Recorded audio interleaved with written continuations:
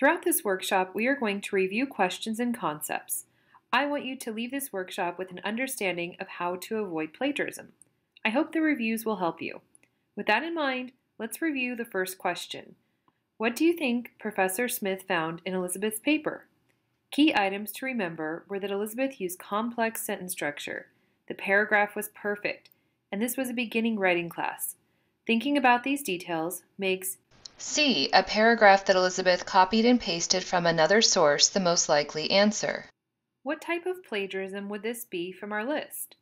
Clone, Control-C, find and replace, remix, or recycle?